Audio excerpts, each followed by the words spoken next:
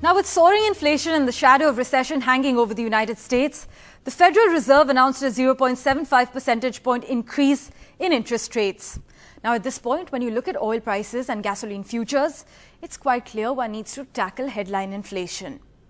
The US Federal Reserve has raised its benchmark rate by 75 basis points, the biggest increase since 1994, to a range of 1.5% to 1.75%. But the largest rate increase in a quarter century won't deliver immediate inflation relief. It will take time for higher borrowing costs to ease price pressures. This could mean more pain for Americans who are already digging into their wallets to pay more for gas, groceries, and pretty much everything else. Now, what we do know about the Fed rates is, following the hike, Wall Street was volatile, but indexes rose to session highs. The Fed chairman, Jerome Powell, during his press conference actually said either a 50 basis point or a 75 basis point increase seems most likely at our next meeting. The Fed chairman leaving the door open to another big increase came as a positive surprise to markets, as many investors urged the Fed chief to show his seriousness in combating surging prices. It was evident investors cheered central bank officials taking a tougher stand on inflation.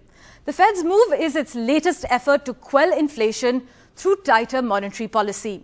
In fact, the Federal Open Market Committee's policy, its statement runs 368 words, and it only mentioned Ukraine, supply chain, and COVID one time each. On the other hand, inflation was cited 7 times. If we glance through Asia-Pacific markets, they rallied as they tracked buoyant US stocks. The Federal Open Market Committee says it is strongly committed to returning inflation to its 2% objective. Remember, until recently, the central bank seemed set to approve a 0.5 percentage point increase, but economists say the rapid surge in inflation put the Fed behind the curve, meaning it needed to react strongly to prove its resolve to combat inflation. We're strongly committed to bringing inflation back down.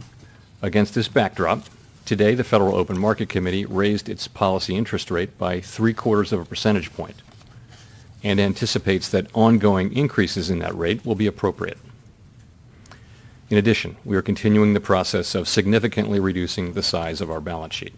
The tightening in financial conditions that we've seen in recent months should continue to temper growth and help bring demand into better balance with supply.